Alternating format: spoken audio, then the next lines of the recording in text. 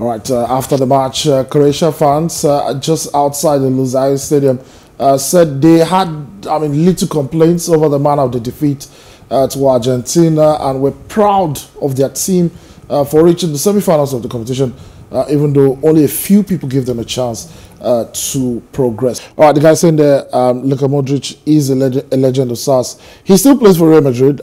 He's still playing at the very highest level.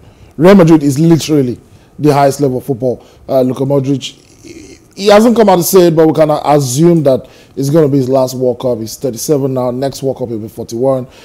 Just how good is Luka Modric? Yeah, I think for my generation, when people talk about midfielders, they tend to go towards the Xavi, Iniestas, the Lampard, Gerrards. But for me personally, I think Modric is I think he's the best, because he's won like the greatest midfielder of all time. For my generation, I can state, like I've watched the previous generation. Okay. From my point of view, Modric has just, you have to remember he's next. Okay, I just said next World Cup, he'll be 41, so this is probably his last game.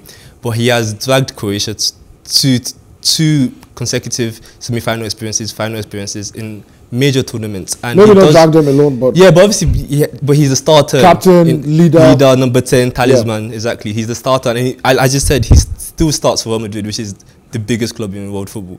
So to show how good he is, I think it's just an inspiration for young midfielders out there that he's not even the biggest, but he dominates games, he dictates the play, and he just is. Croatia fans, as they rightly said, he's a legend for them. All right, legend Luka Modric looks like he might have bowed out from international football yesterday. Still have to be seen we saw a statement from Cristiano Ronaldo a few days ago that did not include him announcing his retirement. So who knows? Maybe, just maybe, another Euros for Luka Modric before he calls it a day.